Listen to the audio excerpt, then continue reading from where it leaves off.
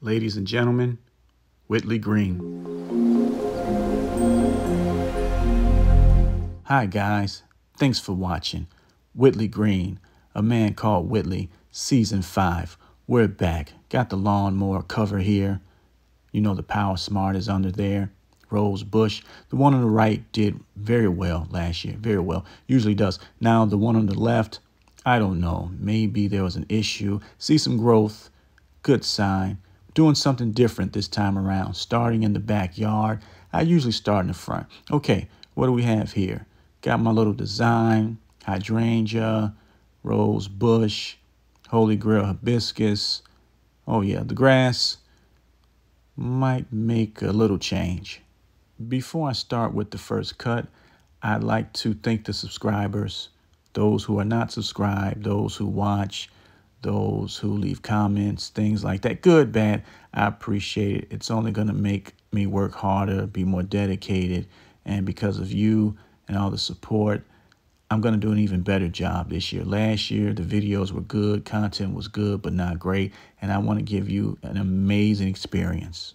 And no political commentary. I know you guys didn't sign up for that, so we're just going to stick to long videos. Anyway, if you're new to the channel, this is how I start.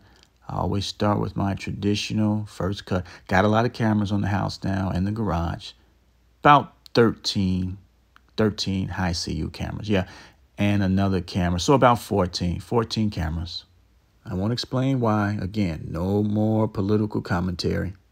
Hey, not bad at all. That PowerSmart did a very good job.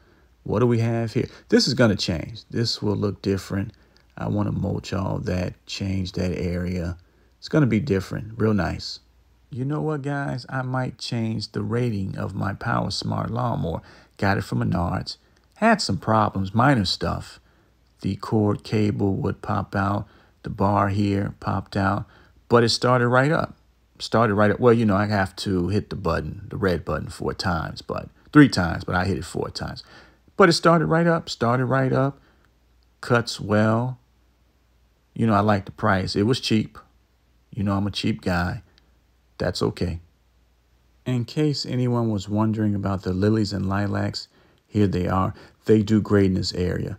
It's because they get a good combination of sunlight and moisture. I don't have to perform too much maintenance over here, and that's a good thing.